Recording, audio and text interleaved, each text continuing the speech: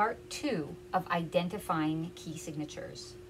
As you remember, with the sharp key signatures, we used our right hand, memorized a little tune, and you can identify by the number of sharps or by where your finger lands how many sharps and what they are in every major sharp key signature.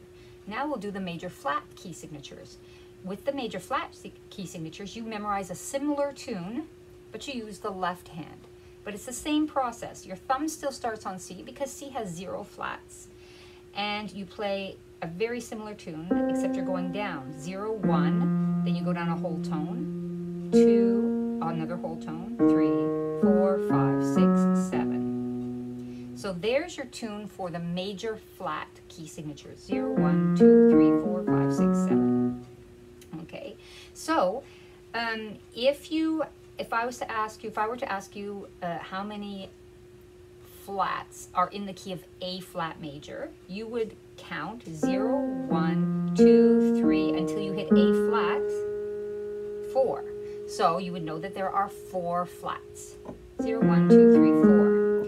If I were to say which major key signature has 6 flats, you would count down until you hit the number 6. 0, 1, 2, 3, 4, 5, 6.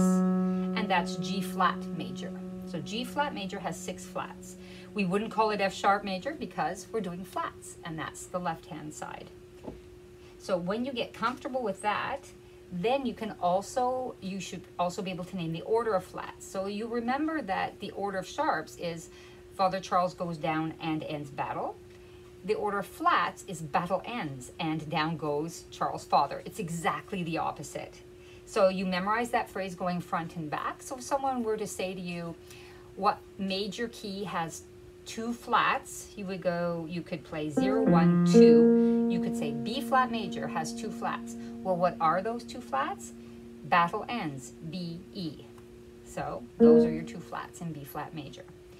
So C major has 0 flats. F major has 1 flat. B flat major has 2 flats. E flat major has 3 flats.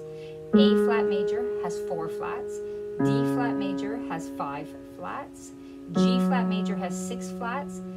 C flat major has 7 flats. C flat major is also B, and B major has 5 sharps, but it ends up being the same notes, but it's called, for the flat major, it's called C flat major, which is the other name for B. When you get comfortable with that, you can move on to step 3.